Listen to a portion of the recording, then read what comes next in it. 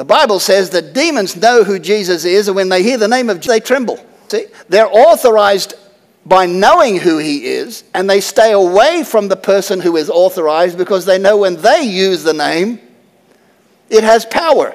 So the blood of the Lamb is what gives the name power. You're not authorized to use the name unless you understand what the blood is and whose blood it was. Reading about it doesn't authorize you to use it. Unless the blood has cleansed you, you've got no right to use it. If I haven't been cleansed by the blood, how can I possibly use the name? Using the name is empowered by the blood, and the blood was shed by Jesus, and Jesus' blood was the Father's blood, which was God. Therefore, the power is in the inheritance, which was the blood of the Father, which was God. Right? Most people recognize that an inheritance is passed down from the Father's blood supply. Right? Is that correct? Okay. The Lord spoke about it in John 8. It said, Jesus talking to the scribes and the Pharisees, we'll talk about the religious leaders, okay? Because right now, you've got to understand it's the religious leaders that are causing all the trouble. The religious leaders versus the body of Christ. The religious leaders, now we think of the scribes and the Pharisees and the Jewish hierarchy under the Old Testament. They have been replaced now by Antichrist. Antichrist is still religious. Religare comes from a Latin word which means to bind your hands. It means to tie you up with legalisms to the point where you won't be able to do anything without the permission of those who are the religious leaders. Antichrist will ultimately be the religious leader, and his false prophet will be the spiritual oversight globally. I believe that's going to be the Pope. They have 2 billion people under their control. Muslims, yes, but not as wide a spread, because the Catholic faith has been spread for the last 600 years, 700 years, all over the New World, the Spanish, French, everywhere, all over the world. So ultimately, the Antichrist needs one spiritual oversight that is a puppet that will do what he wants him to do, because it's always referred to as the false prophet. He is the one who bids the bidding, the religious bidding of the Antichrist. He becomes part of the Antichrist system, political, economic, and spiritual. The spiritual part will be headed up by the false prophet, and the religious, political side will be held up by the Antichrist and his political leaders, the 12 or the 14, eventually down to 10 political heads, and the economic system, which will be the new euro currency, which will be worldwide, and the other currencies will eventually be squeezed out. Reading in John 8, right? And Jesus talking to the religious leaders, because you can't make sense to a religious leader. Listen to this. John chapter 8, verses 43 and 44. And now I'm going to give it to you the way God gave it to me, okay? And then we're going to connect it back up. We know that when it's like when we connect with Jesus Christ, the reality of who he is, and we'll get to that in a sec, I promise. The body and the blood, when we connect to the body and the blood, and we start to recognize who indeed Jesus is, and when we start connecting to that, and recognizing the importance of realizing who the body is and who the blood is and who Jesus is, and we start connecting to the name that's above every name, and when we open our mouth and that name comes out, demons tremble, the devil backs up, and prayers start getting answered. In other words, they've been authorized spiritually by a high spiritual power, an angelic power, Satan, to help organize and give energy to, energize the anti-Christian press. That's called apostasy, to draw people away from the connection that they have with Jesus Christ. Now they can use his name as they don't have the power. Do you not understand my speech? Then he says, why, in brackets, because you are not able to listen to my word. Now when you read that in the Greek, and I've read it in the Greek, this is what he says. Why can't you understand what I'm saying to you? The answer is because you are not able to understand my words. You want to hear what I'm saying, but you are interpreting it in your own way. The Bible, Paul calls it itching ears. Now you know why the people fall away. It's called the great falling away, the apostasy. This is where people have lost the ability to hear what God's Spirit is trying to teach people who say they want to learn. They want to hear, but they want to hear what they want to learn. They don't want to hear what God wants them to learn. Beware, the cosmos is coming. The word cosmos is a word in the Greek. It's a world without recognition and alienated from God. It's a word without the recognition of and alienated from God. A world without the recognition of and alienated from God. Beware of your spiritual surroundings. What does that mean? Jesus said the cosmos, which is a word in the Greek which means the organized surroundings of the globe, mankind included. It's the organization by man, of man, encapsulated within this world system, or within the globe, the world as we would know it, without recognition of and alienated from, withdrawn from the God who created it. And that cosmos is what we are left with when we remove God from it. Now, when we remove God from the cosmos or from man's created world, the one who takes over is man himself. Man now takes charge of the world which he believes now he has created. There we come into a system of organization which is man-controlled. Atheistic, some people would call it. I call it self-governed. Where man makes the rules, man enforces the rules. If we try to bring God into it, who is a higher level of understanding and intelligence, then we have to remove him first if we're going to take over. All right. Don't you understand my speech? Because you're not able to listen to my word. Next verse. Listen to this. See if you get any revelation out of that one. You are of your father, the devil. Talking to the religious leaders, talking to Antichrist, talking to all kind of different religious leaders. You are of your father, the devil. He's virtually saying, you got your father, I got mine. And the desires of your father, that's what you want to do. He was a murderer from the beginning and does not stand in the truth. Now listen to that. He was a murderer from the beginning. Who's he talking about? Satan. And from the beginning, he did not stand in the truth. Therefore, he is what? If you don't stand in the truth, what do? You're a liar. That's right. And because there is no truth in him, when he speaks a lie, he speaks from his own resources because there's no truth in him. Now, I'll tell you what I get in a minute, and you tell me if you agree. When he speaks a lie, he speaks from his own resources. In other words, he can't give you what he hasn't got. For he was a murderer from the beginning and doesn't stand in the truth because there's no truth in him. When he speaks a lie, he speaks from his own resources, for he is a liar and the father of it. Quickly, what does a father do? Why would we call one person a father and not another? What does a father do? A father provides seed. Not the woman that provides the seed. The woman nurtures the seed. The father provides the seed. The father either provides good seed or bad seed when it comes to spiritual things. All seed brings life, right? We could have good seed in a fruit, and some of that seed will produce good things, some seed will produce bad things, but it all produces some kind of life. Seeds produce weeds, seed produce fruit. Is that right? Okay. Seed can produce, spiritually speaking, always produces a harvest, but sometimes that spiritual seed is bad. Sometimes the spiritual seed is good. We call bad seed hybrid seed. God never created any hybrid seed until out of the Garden of Eden, right?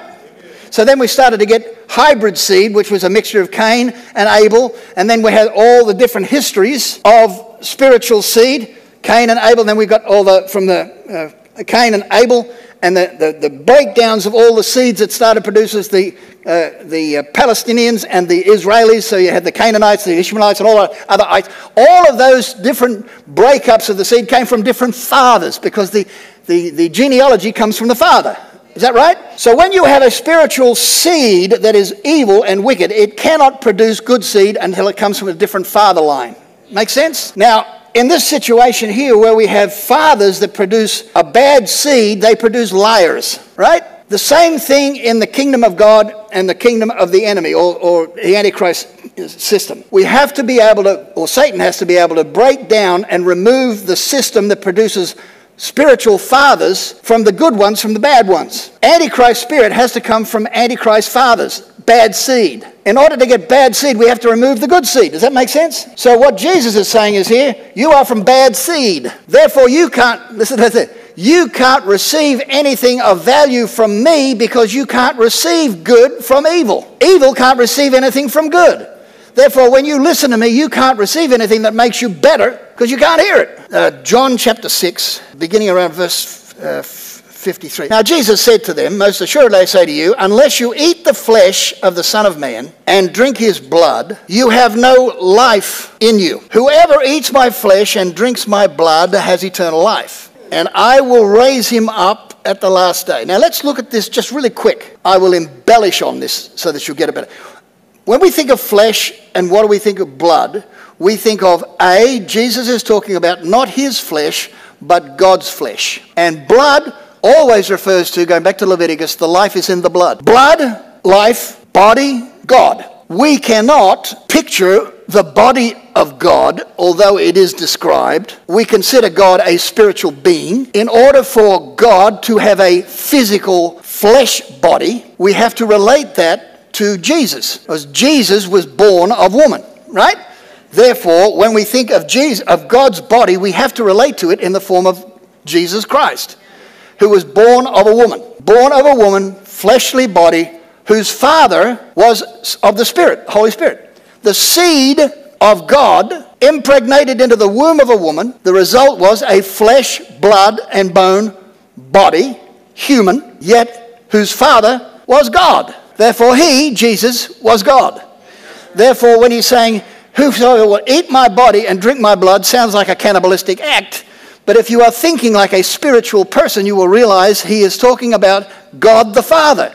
His Father was him. Therefore, he says, whoever eats my flesh, whoever partakes of me, is partaking of God. You cannot partake of me. I cannot become part of you. Therefore, you cannot become part of God unless you become part of me. We are one and the other. We're together.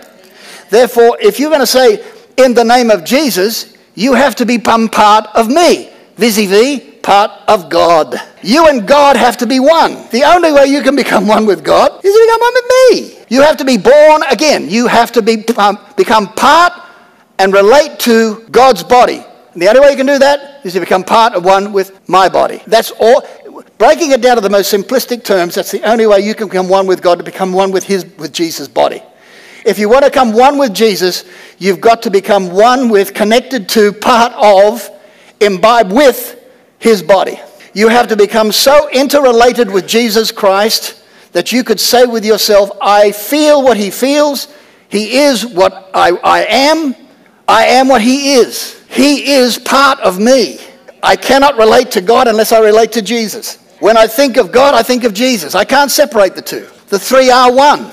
But in order to recognize that and understand it, you've got to be a spiritually minded person. See? That's why Jesus said, why do you keep wanting to connect Roman images with a living God?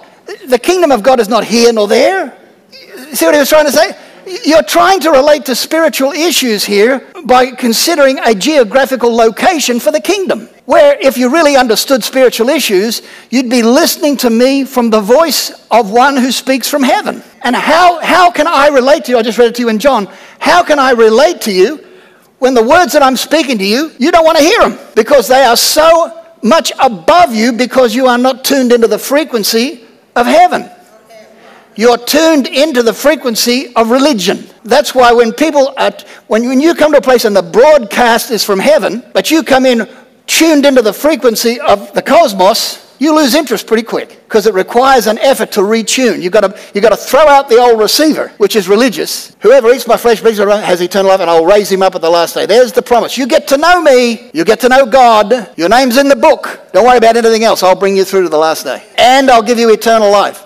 How will you know that? How can I be sure of that? Because that's what I have promised you. Next verse. For my flesh is food indeed, and my blood is drink indeed. What's he saying there? The life of God and the body of God, which is me, is all you need. If you got that, everything that comes with God is yours. The study to show yourself approved is one thing, but the relationship with God is something that you have to ingest. It comes if you just want it. Stop trying so hard to get it, and God will give it to you. He who eats my flesh and drinks my blood abides in me, and I in him. As the living Father sent me, and I live because of the Father. You see, he just said it there.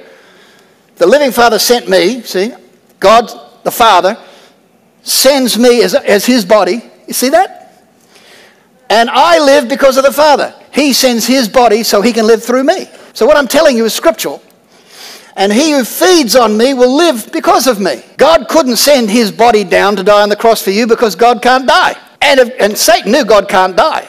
But what Satan didn't figure on was God sending the Son and giving the Son a human body. Because Satan figured, you give the Son a human body, then the sin of mankind will be transferred onto the Son. Made sense. So God said, true, except I'm going to be the Father. All of this, my brothers and sisters, my dear children of God, All of this is to encourage you. You cannot be separated from the love of God, which is Jesus Christ. Amen.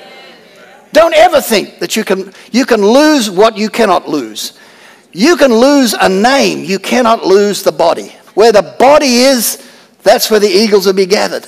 Jesus said in the last days, wherever the eagles are gathered, it shouldn't have been translated, it actually should have been translated eagles. Where the eagles are gathered, which are always a type of the church, there will the body be also, or the carcass. In this case, it's not carcass, it's the body, or the body of the Lamb, Jesus Christ, which is not the dead body, the risen body.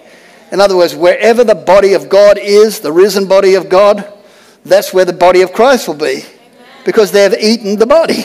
Let me do this. I'll finish with this, right? John, and we'll come back and hit it again. John chapter 16. I want you to read the whole of that chapter again. That'll help me a lot to get to some pertinent points. John chapter 6, all the way through verse 68. And then this one here, talking about the name of Jesus, because I kicked it around a bit. I want to clarify it for you. John 16, verses 20 through 24. John 16, 20 through 24. Check this out. Jesus speaking, of course, saints, he says, most assuredly I say to you that you will weep and lament, but the world will rejoice. Hear what he's saying? This is a time of when the body of Christ is going through a lot. More particularly the loss of Christ when Jesus is returned back to heaven. But the world will rejoice because I'm gone. And you will be sorrowful, but your sorrow will eventually be turned into joy. Next verse. A woman, when she is in labor, now this is interesting, has sorrow because her hour has come. But as soon as she has given birth to the child, she no longer remembers the anguish for the joy that a human being has being born into the world. Next verse. Therefore you now have sorrow, but I will see you again. He knew he was going to be withdrawn, and he knew that the world, who should have been rejoicing with them, was going to be glad, rather, to see him go. But he said, you who really know me, now listen carefully, who have eaten my body and drunk my blood, you who are related to me and who understand me and are connected to me. He uses the simile of a mother birthing a child. He said, I feel about you like a mother. Now you mothers can relate to that. I feel about you like a mother. I've held you in my belly. I've birthed you. I've held you in my arms. And you're the closest thing in the world to me. But while I was getting ready to birth you, all I felt was pain and anguish and fear. Now I'm holding you in my arms, and I'm already missing you. I've got you in my arms, but I'm still missing you. And he says, but I will see you again, now that you've been birthed, but I will see you again. And your heart will rejoice, and your joy nobody will take away from you again. Like your mother, you and I will be separated. But don't worry, you are bone of my bone, flesh of my flesh. That was the first marriage. Right? Next one he said, but you are my body and you are my blood. Next verse. And in that day you will ask me nothing. This is when we were united again. This is this time period we're in now, Christian time period. Most assuredly I say to you, whatever, now listen carefully, whatever you ask the Father in my name he will give to you. Now remember what I said to you. Jesus Christ's body was God's body. And I explained pretty carefully to you why that was necessary, how it was brought to pass, right? Now notice Jesus drew the simile between the baby and Jesus, and the fact that the mother or Jesus bore the body, which is you, God the Father, whose body became Jesus, would be separated, right? And it says, but don't worry, I will see you again. Then Jesus said, don't ask me, ask the Father, right? Now why did he do that? Because he said, my body is not my body, it's God's body. So you're going to ask Daddy, right? Okay, to use my name because it's his body. Ask the Father, because whatever you ask him, okay, Daddy, I want to ask a blessing. I need something from the Son, your body, Jesus Christ, my Savior. See? I'm going to ask now in his name because he's the authority. He says, whatever you ask the Father in my name, he will give it to you. Do you see the relationship you have to have with Jesus Christ, the body of God, before you have the privilege of asking for God to grant you a blessing in that name? Therefore, whatsoever things you ask in his name, Jesus' name, my Father will grant it to you. On the basis of what? Relationship and the fact that you have labored, eaten Jesus' body, and drunk his blood. Now do you see, when I wrote this down, I was shaken, because God said people don't realize the price that had to be paid for them in order for them to be granted access to that name. They throw it out there like it's nothing. And then they wonder why it's not granted, because somehow they think, oh, it's just granted to me to call on that name anytime I want, and it's never cost me nothing. Because they confuse salvation with blessing. Salvation is one form of blessing. It's redemption from sin. That the price that was paid on that cross was access. It was access. It was the right to access. It doesn't give you the responsibility to call upon that access unless you already have the authorization for it. Because there's one who has the power of attorney, and the one who is working every day, 24 hours a day, to defeat you in a court of law, and that's Satan. Read the book of Job. He has the right. Satan still has the right to challenge you on the basis of the book. You say you're a Christian, so what? You have to prove in the courts of spiritual law that you have a right. And that spiritual law doesn't go on what a man thinks or doesn't think. It goes on what the courts of heaven decree and declare as truth. Remember what we talked about in John 8. Jesus said, you have no ability to hear what I'm saying to you because you don't want to hear what I'm saying to you. Therefore, any judgment you make, any decision you make is a lie, because you're a liar and your father is a liar. But you shall know the truth. And the truth is what will set you. The truth is literally in the Greek, the truth is the key that unlocks a prison door. And Satan has no lock that can relock it again. Once you unlock a truth, there is no key that can lock it again. Once you've unlocked the truth, it stays unlocked. And it's that truth that you unlock that you can beat the devil's brains out with. But that truth doesn't come easy. Satan will try every trick in the book to get you to accept a lie. By sugarcoating it, gold-plating it, by giving you an alternative, by making you compromise one little thing, so that when you come to the point of asking something in the name of Jesus and it's flawed, and you wonder, why wasn't that accessible? Now I'm just talking about something little, something that was majorly important, something that you don't want to let go, something on the inside of you that won't let go. You've got to look for it for its authenticity.